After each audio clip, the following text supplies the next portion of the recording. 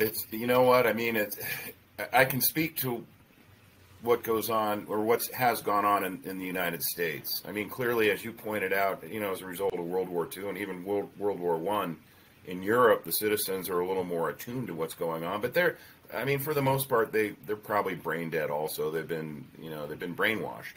But ever since essentially Nixon, tore up the Bretton Woods Agreement.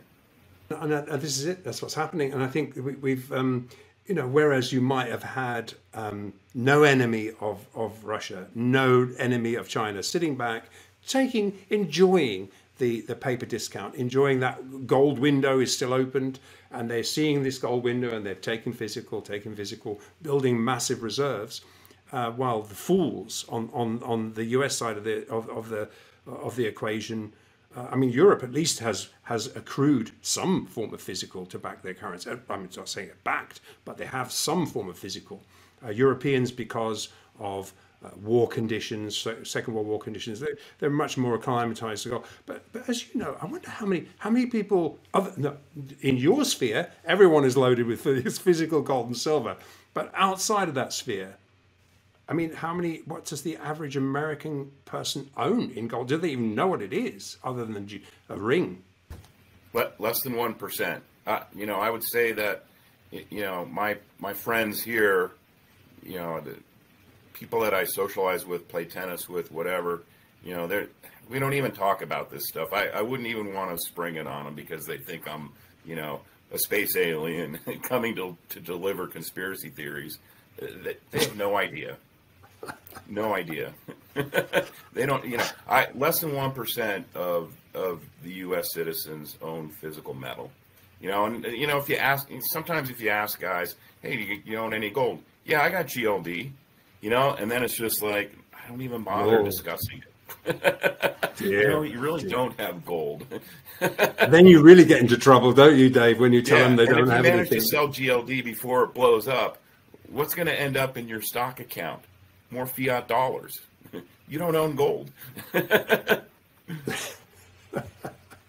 Well, I think that the one thing that kind of strikes me all the time is that because, as I say, I'm looking at the average American now, and of course it goes globally, but when there is a gold price revaluation, which is coming, it has to come, right? So the lopsided balance now is all the physical is with basically 80-20 rule. It's all with Russia, China, and their friends.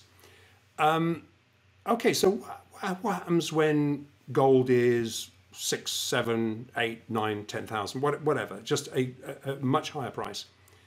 The average Indian farmer cycling down a dusty road is incredibly wealthy versus the average American.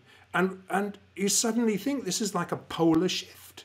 And it's like, wake up. That's why I say to people, wake up. You need to own some physical, but make sure it's physical. But it's amazing to me how can people get it that wrong? It's, you know what, I mean, I can speak to what goes on or what has gone on in the United States. I mean, clearly, as you pointed out, as a result of World War II and even World War I, in Europe, the citizens are a little more attuned to what's going on. But for the most part, they're probably brain dead. Also, they've been brainwashed. But ever since essentially Nixon, tore up the Bretton Woods Agreement, there has not been any effort at all in this country to educate people about the difference between gold, real money, and fiat currency. So people think that the dollars that they hold in their pocket, they think that's money. It's not. It's a debt instrument, right? It's a debt instrument, and the counterparty to that debt instrument is the U.S. government. And so, I went to the University of Chicago Business School from '89 to '91, and I'm taking these finance courses from guys who were part of, the group of PhDs who invented modern finance.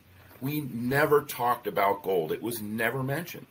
So, the bulk of the people in this country, just never bothered to educate themselves. I think they just assume, there's a sense of entitlement here. Yeah, as long as I got dollars in my pocket, walking around money and dollars in the bank account, I've got wealth. Well, no, you don't. And you point out, what's going to happen, when gold goes to $5,000, $6,000, $7,000 an ounce.